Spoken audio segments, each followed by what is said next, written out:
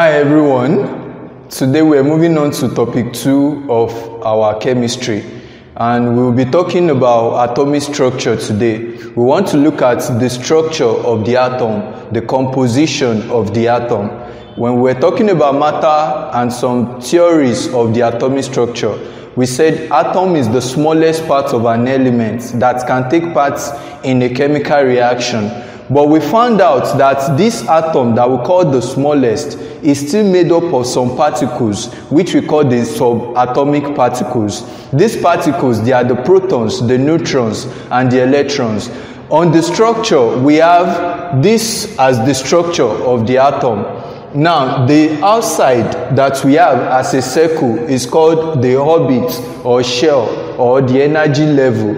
Now, on this energy level is where you find the electron. We are still going to find out that there is nothing like orbit. We will find out what we call orbital later. So, this orbit houses the electron. Now, inside this atom, we have the nucleus. In the atom, we have the nucleus. The nucleus has the proton and the neutron. The protons and the neutrons, they are collectively called the nucleus of the atom. Now, this inside is called the nucleus that houses the protons and the neutrons. Now, when you want to represent your atom, this is a way to represent atom. The X represents the atom, A is the atomic mass, Z is the atomic number. The atomic mass is also known as the mass number.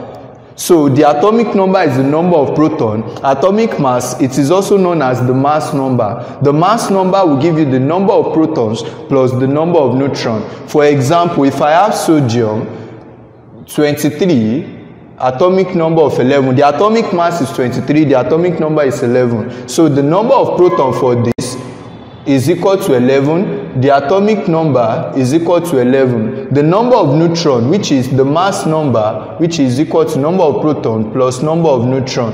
Mass number is 23, atomic number is 11 plus the number of neutrons. So this shows that the number of neutron is equal to 12.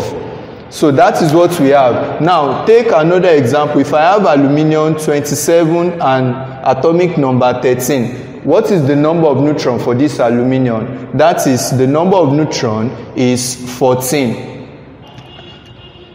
Looking at this other example, let's look at calcium 40 with atomic number 20, magnesium 24 with atomic number 12. So you can determine the atomic number, the number of protons, and the number of neutrons as well as the mass number. Now, these subatomic particles, they have some properties. These properties that you have here in terms of their mass, proton is 1 measured in atomic mass units.